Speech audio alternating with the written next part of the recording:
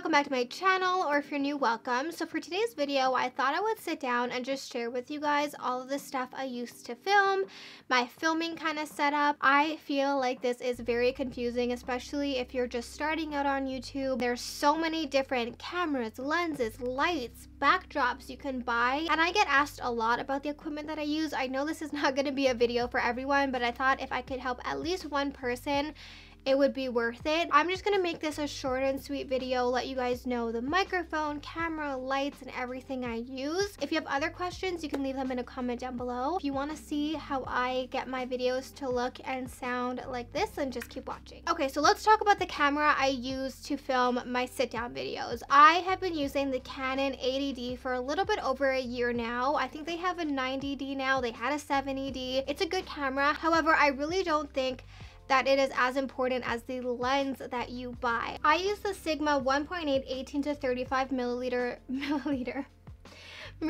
lens with an f-stop of 1.8. Honestly, when it comes to aperture, f-stop, and all that jazz, I really don't know what it means, but I know that the lower the f-stop, that's when you can get the blurry background. So if I get really close, I can make my entire background blurry. This lens was very expensive. It was almost as expensive as the camera. A lot of the times your lens is going to be even more expensive than your camera. And that is really where the magic happens. That's where you're gonna see a big difference in the quality of your videos. So I really like this one. It's not as expensive as some of the other ones on the market, but this combination, the 80D and the Sigma f 1.8 18 to 35 millimeter lens, is a great combination. Sometimes you can buy the camera like without the kit lens and it'll be a little bit cheaper, or if you're just starting out, you can use the kit lens. I used it for a long time and it was great also. Another camera that I liked was the Rebel T5i. I used that for a long time. In my opinion, I prefer the Canon 80D. However, please don't think that you have to get fancy equipment. You can use your iPhone. The camera on your iPhone is really, really good. My cousin filmed a few YouTube videos with just his iPhone and the quality was amazing. And for a really long time, I was just using my Canon G7X Mark II as my main camera. As you progress, you can buy better equipment, but you really don't have to start out with the best of the best. For me, along with the lens, the next most important thing is lighting. Lighting will be your best friend. I use a ton of lighting, but I don't use those crazy expensive lights that a lot of YouTubers use. I buy all my lighting on Amazon. I have two of these lights right here. I literally have one right here to light up the background. You don't just want to light up yourself, you also want to light up your background. So I have two of those lighting on my background, and then I have this light. I actually bought a backup, the Neewer YN300 III Pro LED video light. I actually also have the bigger one, but I prefer 300. I think it's the YN600 that I bought, and I prefer the YN300. I have this sitting on top of my camera, and this shoots directly at me, and it really lights me up. And honestly, if you want to start out with any light, I would recommend starting out with this one. I know Carly Bible only uses this one light. That's who I found it from. Ring lights are also really good. They are now super affordable on Amazon. I think they're even like, they have a few for under $100. Those are really good. You can use them in place of this light on top, but I like this light on top of the camera because it's simply so easy. I've personally tested a bunch of different lights. I've tested the soft boxes, the ring lights, and the combination of these lights is what I find works the best. But again, if you're just starting out, you can place yourself in front of a window. Natural light is amazing also. The next thing I want to talk about is your microphone. A microphone is super, super important, and I personally use the Rode Video Mic Pro. This is a microphone that's supposed to sit on top of your camera. However, I personally have it on a little mic boom situation, which allows it to be a lot closer to me, and then in turn, the audio is a lot better. In order to have it closer to me, I had to buy a boom mic stand, a longer wire to connect the microphone to the camera, and then an adapter to attach the microphone to the boom stand, which I will also leave linked down below. What I really like about this mic is that it plugs right into your camera, so it records the audio as you're speaking. You don't need to sync the audio. You don't need to record it on a little micro SD card. Like, it gets recorded right with your video clip, so it makes it super, super easy to edit, which is super important important to me because I don't need to start clapping and recording audio on different things. I'm all about things being easy. So when I'm filming, this is what you guys see, but this is what my room actually looks like. It's honestly normally a little bit more messy than this. I cleaned it up for you guys, but I'm gonna go through and tell you guys exactly the setup and what each thing does. So I'm gonna turn all the lights on now and you'll see the difference.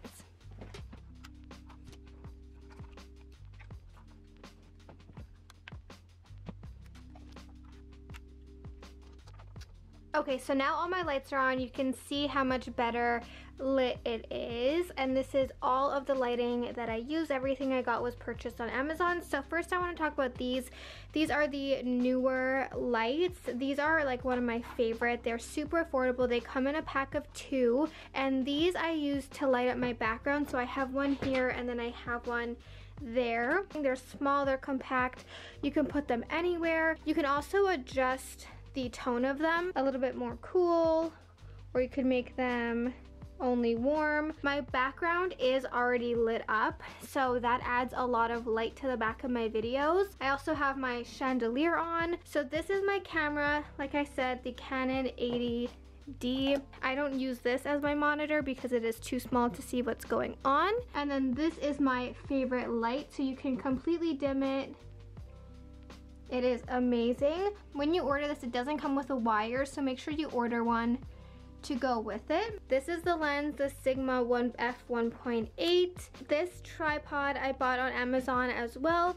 Any old tripod will do. Don't worry, I don't turn the heat on, so that's why I put the wires on there. I don't ever turn that on. Okay, so then I just have like a little TV dinner tray, and I put my laptop on it because I use my laptop as my camera monitor. I just use the Canon app. It's really good because you can adjust like the aperture, the exposure, and everything from that instead of having to adjust it on your camera. So that is my favorite part about that. To get that to work, all I did was get a micro USB wire and attach it to my camera right over here. Next, I have my wire to connect my microphone, which is all the way right above my head, to my camera so that the audio all syncs up. This is an Amazon Basics wire, and I got it because the wire that comes with the microphone is really small, because this is actually supposed to sit on top of your camera. And then I also had to get this extra little adapter to turn it in from like a horseshoe, whatever this is, to fit on the boom mic. So you're going to want to get extra batteries, because if you're filming for a long time, you're going to run out of batteries. So this is for my vlogging camera. They have really good ones on Amazon. For your DSLR, look how bright it's so bright sitting here, but for your DSLR, the battery on this is pretty good, but you do always want to have extras. And this is just a little tripod I use when I'm vlogging sometimes if the lighting isn't good. Okay, and then over here, this I'm just using because I have it, but you don't have to use this. Like, honestly, it doesn't really make that big of a difference. This is really dusty. I haven't used it in a long time, but this is what I'm talking about. You can mount your camera right in the middle of your ring light. You can mount it right there as well, just on this little mount. And then you can just stick your camera right in there, and then you don't need a tripod as well. So this is just what I see when I'm filming. Like I said, I've used a ton of lights, and these are just what works the best. So because this is my actual closet where I get ready and I, you know, work, I put all of this away after I'm done filming. That's why I like filming a few videos at the same time. I'll show you guys once it's all done and put away. Another tip is that I have this extension cord thing where it turns off all my lights at the same time and turns them all on at the same time. So I'm gonna put it all away and show you guys what it looks like when I don't have everything out. Well, that took me about 1 minute. I leave everything kind of up and just in the corner, but if I wanted to, I could make it very compact and you wouldn't even see it, like hiding behind this shelving thing. But because I don't want it to take so long to put down and take up, I leave everything just off in this corner, and then everything is back to normal. Next, I want to talk about vlogging cameras.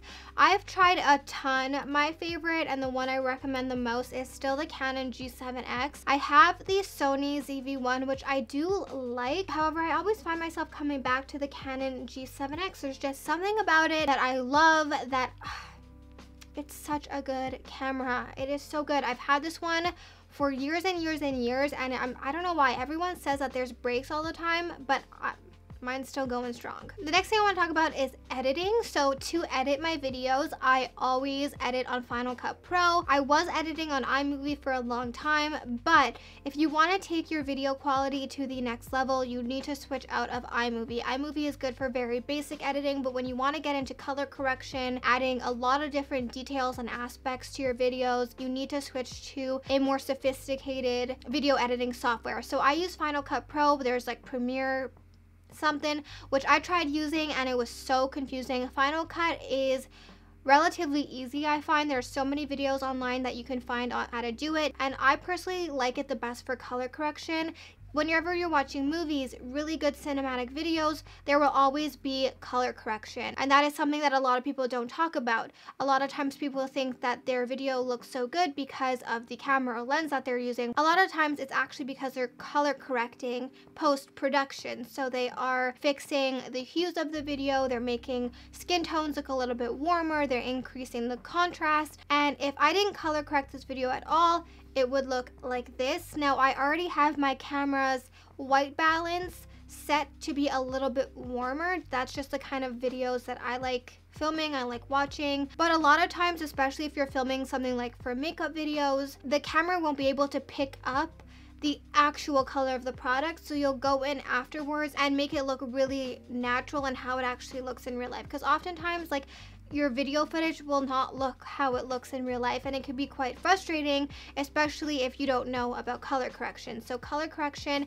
is super, super, super important. And lastly, I quickly want to talk about backdrops. Obviously, I film in front of my closet, but you have to decide where you want to film. Do you want to film with your room as the background? Maybe you're going to set up a backdrop. I personally enjoy backdrops that are like more natural, like a backdrop like this, or if you have objects in the background, but you can also set it up where you have fabric and like a solid color behind you. I will leave a video link down below on that because I don't have too much experience on that. You can use paper, you can use fabric, but that's not my personal preference. I prefer to see like actual things in the back. I hope this was a little bit helpful for you. I just wanted to make this short and quick and tell you guys exactly the things I use and the things I like using and the things that I have found along the way. A lot of people use really expensive things to make their videos look amazing, but there are really good affordable options out there for you that I have found and I use and I adore. So I hope this was helpful for you guys. As usual, everything will be linked down below. Don't forget to subscribe for new videos every single week. I love you, and I'll see you guys back here next time.